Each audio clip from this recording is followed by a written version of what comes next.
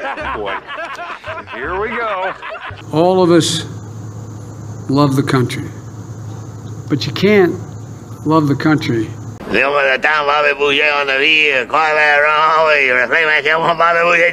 You have a firm grasp of the obvious.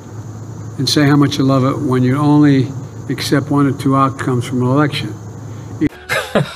I don't know what it means. Do you have any idea how crazy you are? Either you won or you were cheated.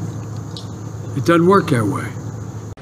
That's not a good start, but keep going. You're embarrassing yourself, you geriatric! You can't love the country when you refuse. I'm not even going to say anything. It's so embarrassing. Are you kidding me? Refuse to maintain just the basic democratic principles. Probably just fine. Evan, read the copy, please. The copy's good. Just read. Oh, watch your language, Mr. Dirty Mouth.